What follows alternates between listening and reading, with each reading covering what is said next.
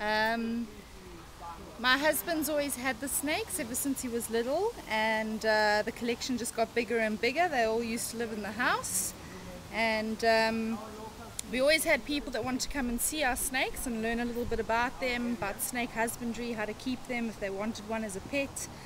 And yeah, that's how the park began. And as we've made money, we've built new exhibits.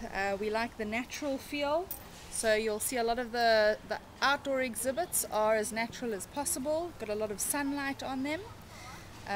Firstly, we have a snake pit which has all our local snakes, so what you're likely to find out here in the bush, which is quite helpful.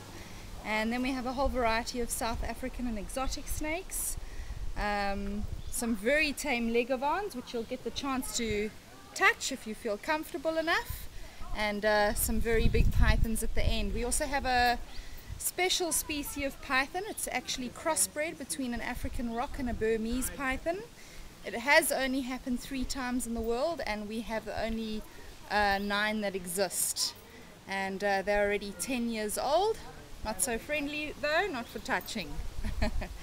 And yeah, we've got over 100 snakes to see. Obviously the best time to come is when it's nice and sunny like today, because then they're out basking.